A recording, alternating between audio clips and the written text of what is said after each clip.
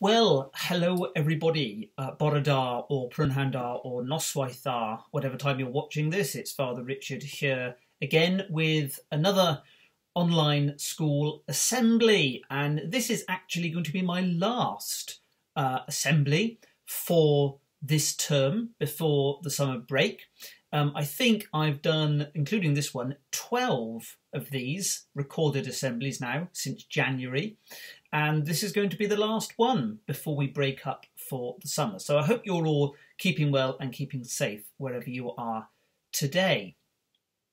Now, one of the things I like to do is ask questions. I have a sort of inquisitive and a curious kind of mind. I like to find out about things. I like to know about things and discover things. And a good way of finding out new information and learning stuff is to ask questions. If you don't understand something about the world and the way it works, ask questions. And you can ask other people. Nowadays, of course, you can ask good old Google. Not always sure if you're going to get the right answer from Google, but at least it's a good place to try. So what are some of the questions that pop into my mind? Well, you'll see the strange way in which my mind works. I'm going to share some of the questions that fascinate me. Here's one. How many stars are there? You know, you look up at the night sky, especially on a lovely clear night, and there seem to be hundreds and hundreds of millions and billions of stars stretching out into the vastness and the blackness of space. And I wonder, just how many are there? I wonder if anybody's ever counted. How many stars are there? Something that fascinates me. Another question, bit of a strange one, but as I say, this is how my mind works.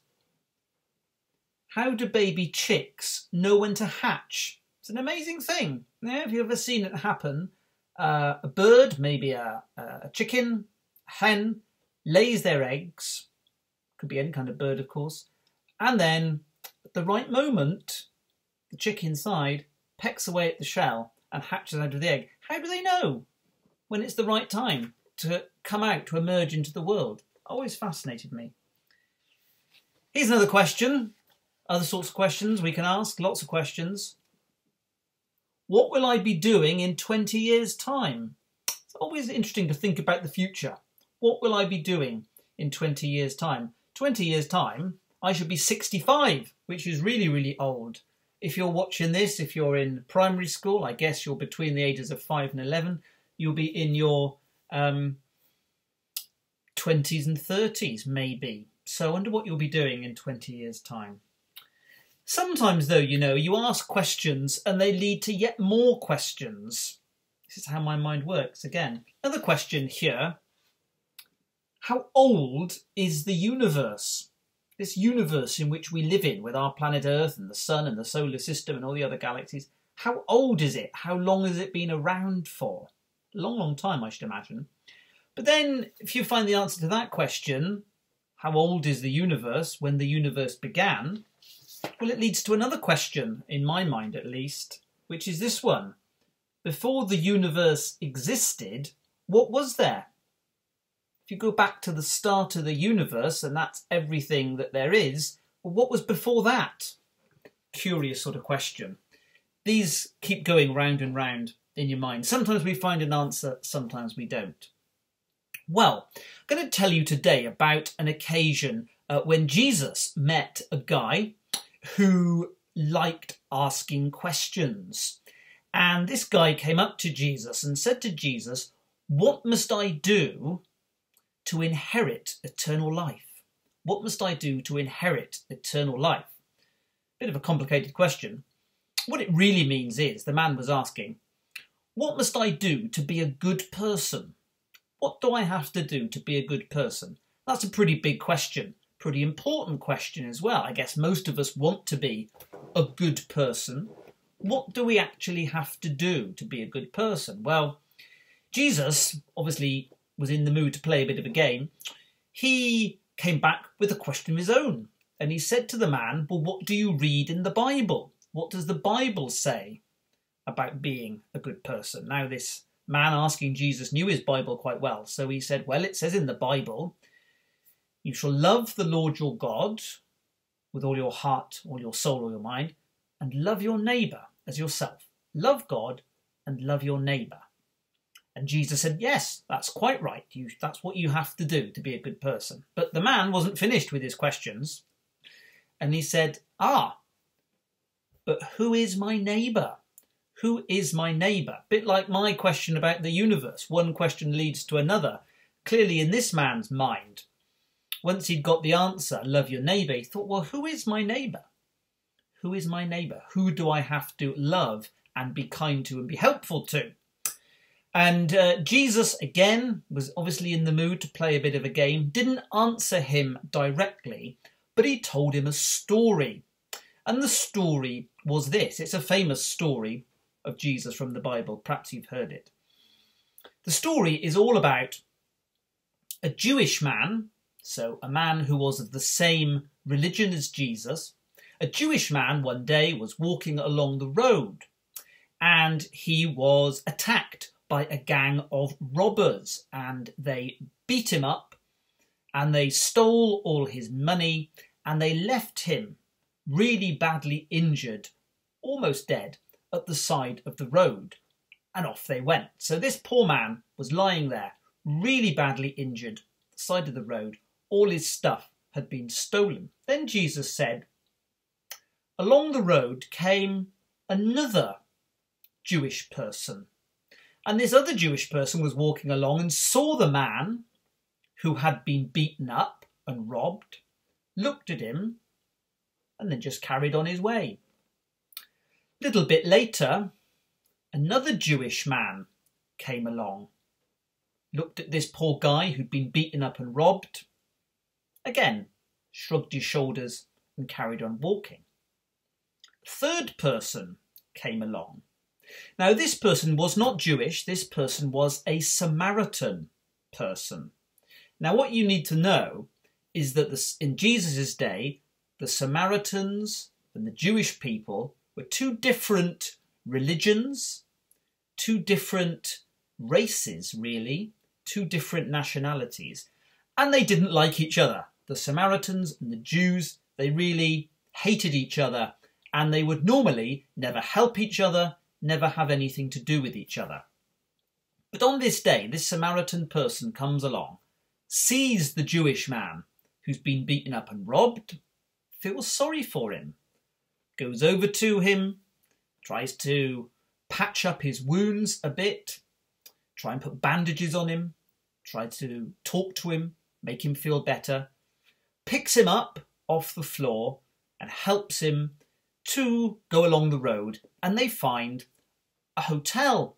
And the Samaritan man says to the manager of the hotel, can you look after this guy who's been beaten up and robbed, put him in a nice bed and look after his injuries, give him some food, and then tomorrow I will come back with some money and pay for all the costs that there have been in looking after this man. And this is what he did. And then Jesus said, after he'd finished telling the story, to the guy asking the questions, he said, well, out of those three people, which one do you think was a neighbour to the man who'd been robbed and beaten up? And the guy asking the question said, well, it's obvious, isn't it? It's the third person, it's the Samaritan. And so Jesus said, well, there's your answer about who is my neighbour and how do I be a good person. And off the guy went. Now, it's a very famous story. It's called the parable of the Good Samaritan, because the man who helped the one who'd been robbed was a Samaritan, and he did the right thing. He did a series of good deeds, so he was the Good Samaritan. But the point Jesus was making is that he did all of this even though the person injured was not from his race, not from his religion, not from his nation. And, as we said before, the Samaritans and the Jews normally hated each other. But this didn't let the Good Samaritan stop him. He simply saw someone who was in need, someone who needed help, and he helped him. Now, you know, in our world today, we have many, many divisions between peoples. Some people don't like people of other races, other nations, other religions, and have nothing to do with them. The parable of the Good Samaritan says that we should treat everybody as our neighbour. Regardless of what they look like, where they come from, who they are, we should treat every single person as our neighbour, especially people who are in need, and we should do what we can to help them. It's all very well if we only ever help our friends, but what we should also do is try and help those who aren't our friends. We should try and help those who we would perhaps never be friends with, perhaps people we don't even like very much. We can still help them. And in that way, we are being a good neighbour, but we're also answering that question.